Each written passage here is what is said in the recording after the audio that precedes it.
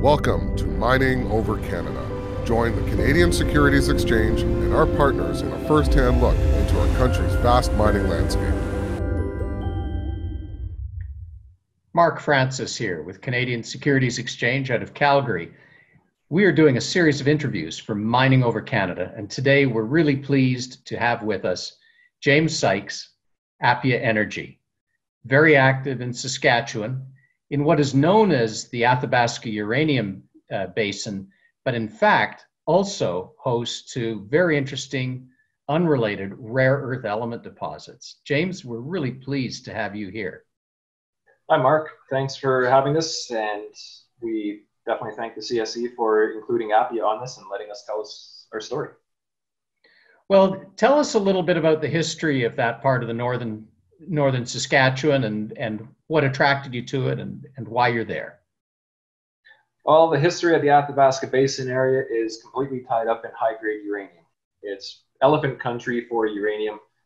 Some of the most economic and efficient uranium deposits in the world have come out of the Athabasca Basin. Even if when you look at McArthur River and Cigar Lake, they are the highest grade deposits in the world, and it's also the most valuable ore in the world. So of course, it's a lucrative place where explorers and producers for uranium would want to go. But what has not really been known about are just the rare earth element credits that do exist, and that's actually where we have come into play. Property was reviewed by the Saskatchewan Geological Survey back in 2010, following up on discovery that was made in the 1950s. And of course, back then, people were exploring for what? For uranium. So they found that it wasn't productive for uranium, it wasn't economic, so everyone wrote it off. But again, the Geological Survey followed up in 2010, followed up with rare earth values, said, wow, these are insanely high. These are comparable to what we see as the highest grade deposit in the world right now. At that time, it was Steenkampskril in South Africa. And then Tom Drivas, CEO and president of Appia, staked the property with some beautiful foresight, and we have continued working on it as of 2016, and just want to keep that thing going. Very good. Now tell us a little bit more about rare earth elements. There's an issue worldwide, especially with the concern about how the CCP in China manipulate their access to strategic minerals and strategic parts of people's supply chains. And they dominate the rare earth elements. In fact, they produce more than 90% of the world's REEs, I believe. Is that not right, James? That was right at some point, and a lot of that did come from illegal mining, which has had serious environmental impacts because obviously when you're doing things illegally, nobody cares. But the situation has actually changed for the better in that there has been a clampdown on illegal mining, and they've been far more environmentally aware of the actions that are going on. So yes, the Chinese still monopolize the rare earth chain on the production side, which they account for about 65 to 70% of the production, but it's that end use production. So once you mine it, once you extract the rare earths, what do you do with them after they're into oxides? That's where the Chinese really come into play, and they're between 90 to 95% of that further manufacturing, where they're creating these magnets. And rare earth magnets right now are, they're the talk of the town, and they're rightfully so. They're very powerful, and they're empowering the future. Right. So in other words, it's the processing chain as well that we may be developing further in North America for political reasons, and that should also provide a boon to companies such as Appia Energy, presuming it's able to find an economic deposit. Absolutely correct, Mark. And we see that actually happening now. So in Canada, there are a number of rare earth deposits around. What we have going on at Appia at our Alces Lake property, we have some of the highest grade rare earths in the world, not just in Canada, but in the world. We also have, the rare earths are all hosted in one mineral, monazite, so that's very favorable. The Saskatchewan Research Council, which is a lab facility here in Saskatoon, Saskatchewan, they have recently announced that they plan to build a first-of-a-kind rare earth facility in Canada. This is huge. This is monumentous for not just Saskatchewan, not just Canada, but North America as a whole. And then even yesterday, where I've read that Ford is now starting to develop the electric vehicles at their plants in Ontario. And there are other car manufacturers who are doing the same. So we are starting to catch up and really come into play and develop that whole supply chain from start to end. But we're still missing that one critical part. And what do we do with the oxides after that? We need to make the metals. That's the missing part, and that's where Chinese have dominated. Okay. Well, presumably there's enough of an incentive now to deal with that. But before we can even really benefit from that, we need you to further advance your property. So tell us a little bit more about where exactly Alces Lake is, how you get in there, and what kind of work you're doing there. Alces Lake is located in northern Saskatchewan. We are above the 59th parallel, so we're pretty close to the territories border. We're about 25 to 30 kilometers east-northeast of Uranium City. Again, Uranium City was basically the start of the whole uranium boom in the Athabasca Basin area.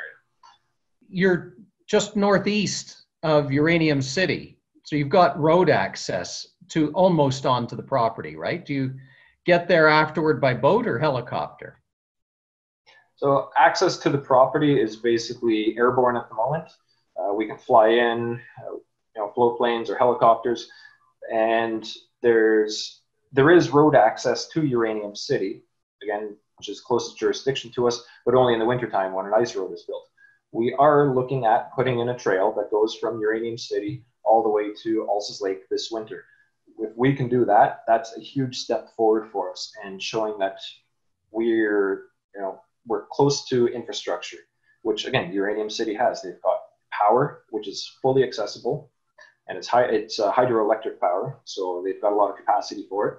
They've got an airstrip, they've got heavy equipment, they've got people there, they've got food, and again, having that ice road, which connects to the main part to southern Saskatchewan, right to the SRC lab, that's phenomenal for us. That's another big game changer for Alces Lake.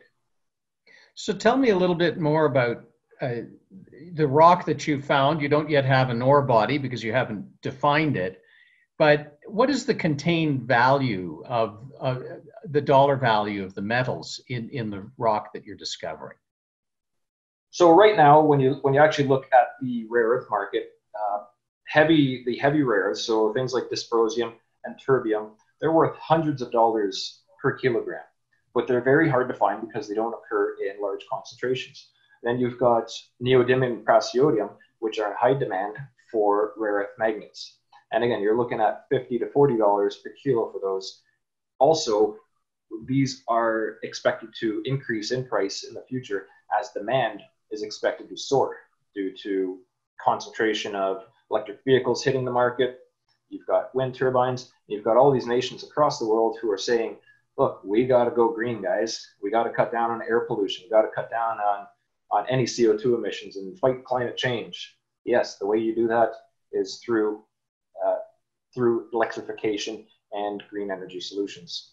So very valuable rare earths at the moment, and they will continue to rise. The other beauty about rare earths is that there's a suite of 15 elements. You have things like lanthanum, cerium. Maybe they're not that attractive at price right now, but there are uses for them, and those uses are starting to accrue. Well, so even these, maybe they're not worth anything right now, but they could be worth something in the future. Right. So if you find an economic ore body, to what degree would you concentrate it on site at Alces Lake, and then what would you be shipping south? Tell us what kind, would it be a monzonite concentrate in some fashion, or what would it be? That's our goal, is to get to a monazite concentrate. Monzonite actually is monazite. Monazite is the mineral. Monzonite is a granitic rock. Yes. Jill just got bored, I guess, and couldn't come up with unique terms. So the idea would be to concentrate monazite at surface or at the property and ship it off to SRC as, again, yes, basically it'd be like a monazite sand. That the way the mineralogy occurs, we've got millimeter scale to microscale monazite. All of this can be sieved out, gravity separation, magnetic separation, sieve separation. We can concentrate the monazite. And then that's the best way to ship it, as we wouldn't be shipping a lot of waste. The beauty of what we have going on at Alces Lake right now is that we've got naturally occurring high concentrations. Our average grade of high grade materials that we see at surface and near surface is 16% TREO. When you convert that into monazite, that's about 25% monazite. So that's already pre-concentrated. We've got outcrops that are at 85% monazite. It's literally pickaxe and shovel type of operation. Crush it up, ship it out, boom, done. Right. So you really need that facility at the SRC facility. Again, massive game changer. That is something we don't have to build. We are now just basically an exploration into a mining situation. It's that kind of move, or it's that facility in itself that really puts Appia in the highlight, into a perspective play now. Because again, we don't have to raise the capital to make this happen. It's already there. Right. So we wouldn't even have to look for a large partner to help us get to that point now, because again, it's already there. And as you say, the scale of your operation will not be prohibitive from a capital point of view. Not at all. No, it's a perfect scenario. So tell us a little more, James, about what you're doing. Actual exploration. You found a number of occurrences. You've drilled. You found intersections. At this point, I don't think you've published a resource yet, but you have a number of occurrences and intersections, right? Absolutely, yes. And we keep finding more. It's, I've seen this through prospecting.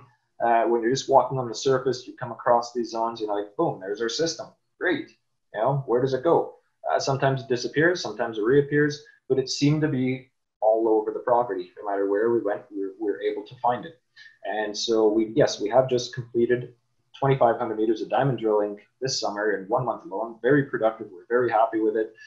A little bit more on the exploration side of things this year, where we're looking to really understand the system and figure out where can we find these really high grade zones, these ones, and obviously trying to find them closer to surface. So we have followed up, and we found the system again everywhere we go with a drill hole. You can't really miss with it. So we know this system is large. We're pretty confident that this system, because it's controlled by certain lithologies and other type of structures, we can follow this across the entire lithological corridor of our property, which runs for about 45 kilometers. We've identified other high-grade surface showings earlier this summer, south of where we've mostly been working, about 6 to 8 kilometers south of where we've been working. So again, it's along this lithological corridor. So we're pretty confident that we can find more of these high-grade occurrences throughout the property, whether they're at surface, whether they're near surface or at depth, where we strongly believe that these occurrences will exist, and we can find them, and then we can start to get to our resource. So if you are fortunate enough to get to mining operations, it strikes me as a non-geological professional, James, that you're talking about an ore which will be a very high value per ton. And to the extent that you have surficial deposits, there's not going to be a massive disturbance. It's not going to be like a huge open pit for a massive porphyry copper deposit. This is going to be a little more precise, and it may in fact end up going underground because of the very high value per ton. Is that right? Mark, an operation would have a very small footprint with a very high value per ton. And that's, again, when you start to see the high grades that we see, that's how this happens. We don't have to mine a lot. Everything is nice and concentrated as it is. So our footprint is extremely tiny. So yeah, we are trying to avoid, the unnecessary open pit type of scenario.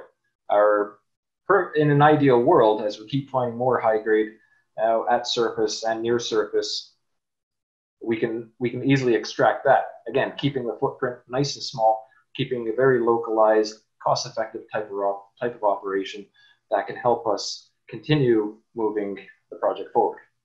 And no sulfide tailings to have to deal with. No sulfide tailings. James, First Nations in Saskatchewan are pretty progressive and oriented toward work, and they have a reputation for being pro-mining. there are a number of First Nations in northern Saskatchewan. Tell us about your interactions with the communities. So yes, we interact with the First Nations every year.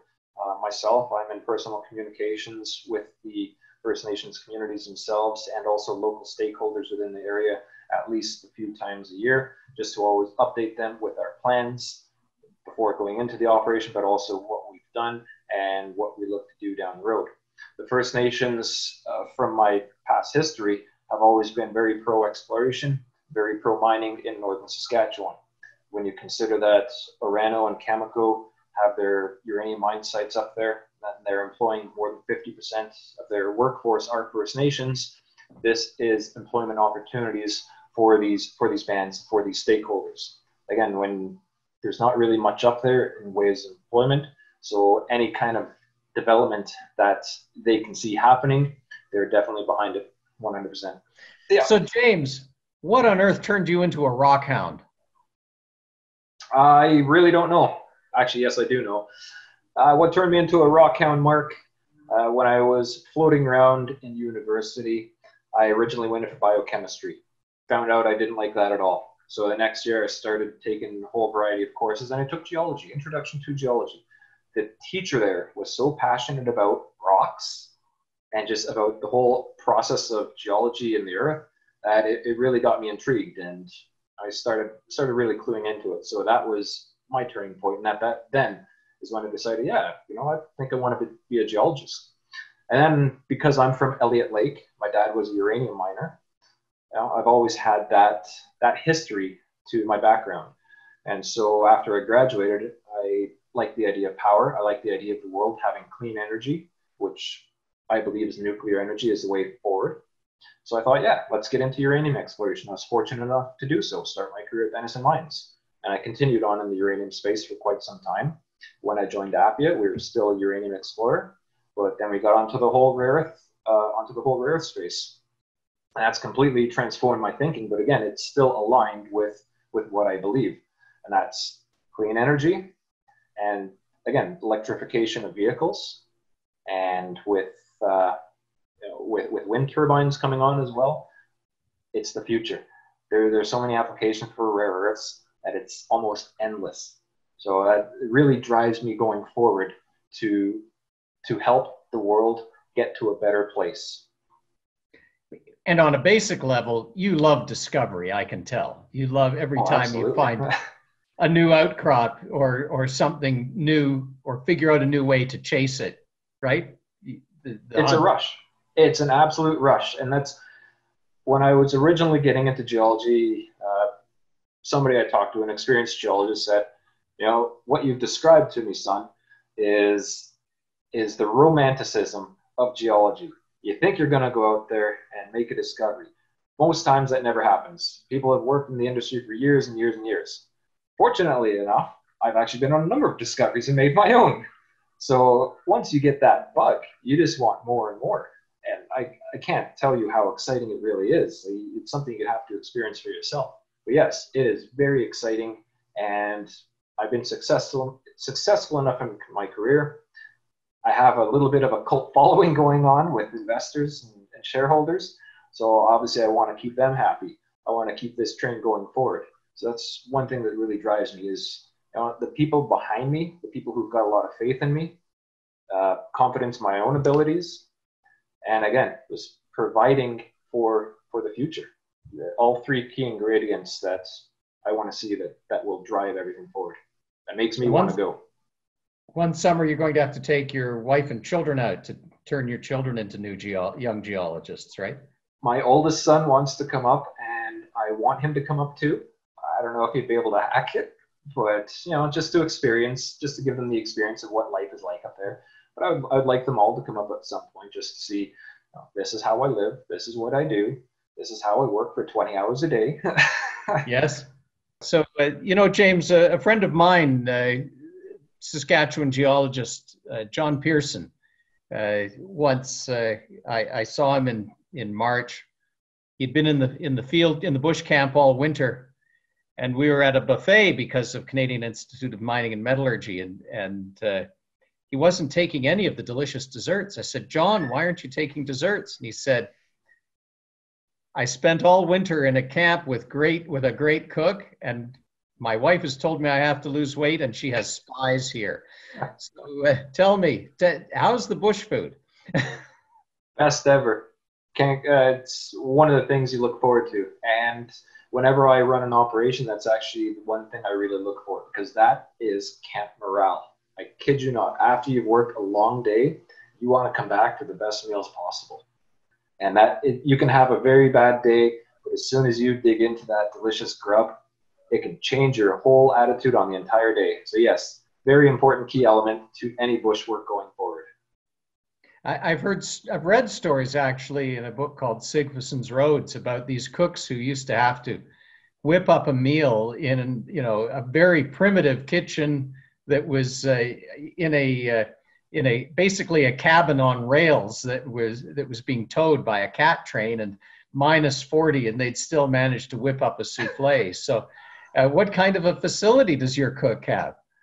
We've actually just got a very standard kitchen. There's not much to it. We've got an oven, and we've got all the necessary equipment that our cooks would need to make our meals. There's nothing outside of the ordinary that you wouldn't find in your own home kitchen.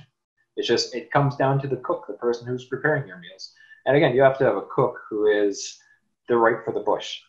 You can't have somebody up there who doesn't want to be up there, then it'll just be problematic. So you need a bush camp cook. Simple as that. Right. And how are the mosquitoes up there and the black flies? As we clear more of the surface, they become less and less. So it's great. And then the wind picks up and they're gone. Otherwise, when you're tromping around in the bush, there's no bush. It's just flies. Right. Not fun at all. Right. Okay. And is your camp, it's presumably on an outcrop, or are you beside a lake? Our camp is situated close to Alces Lake. We're on a nice sandy point, beautiful scenery, beautiful sandy bay that you can walk out for quite a ways and still not go beneath the waistline or shoulder line. The lake water is delicious. The fish are great. Yeah, ideal location for a nice summer getaway. Very good. So James, what makes you bullish on mining in Canada? I think Canada is a great jurisdiction, and they're supportive of the mining industry as a whole, especially with the rare earth side of things. We see that Enercan themselves are starting to be very proactive with advancing critical metal strategy. They want to get behind this right now. So they are helping the critical mineral explorers get into this. So that is a big push for us as well, knowing that we've got federal support, we've got provincial support behind us, and also industry support to really move this thing along and become a key player in the rare earth space in Canada as well. And as you mentioned, the First Nations want to see more mining. Absolutely, yeah. The First Nations totally want to see more mining. And we want to help them get to that. We want to help employ them as much as possible. Very good. So how do you see this unfolding? What do you think the future is for the north of Saskatchewan, for your property? What do you see doing over the next 2 or 3 years? Explore, explore, explore. We need more diamond drilling. We need more meters, and we need some additional geophysics to help us get there. We have more prospecting to do. I guess I'll touch back on the geophysics. So we did complete geophysics earlier this summer. Very successful in that we have seen it correlate very nicely with the systems that we're seeing. So with this, with the geophysics actually working, this provides us the window to view the rocks down below, which would help us drill more efficiently, more effectively, and quicker as well. So to get to this stage, to get to the resource stage that we want to get to, we need to complete more geophysics to help us with drilling. And then again, we have to drill, drill, and drill. So that's the game plan for the next 2 or 3 years. We've also got a lot of high grade near surface. And with that lab coming into play in 2022, as it's planned, theoretically, we could be able to mine that surface material and ship it off to the lab. Now, we obviously would have to do some environmental assessment. We'd have to get the permits in place for that. But we're not looking at open pit permitting. Because it's within 10 meters of surface, we're looking at quarry work, which is far easier to permit than an open pit. So there's a lot of additives or bonuses to Appia and Alces Lake going forward. Well, at CSE, of course, we are cheering for your ultimate success and very much hope you achieve that. Thank you, James. Thank you very much, Mark, and thank you very much, CSE. This is Mark Francis with Canadian Securities Exchange and James Sykes of Appia Energy signing out. Thank you.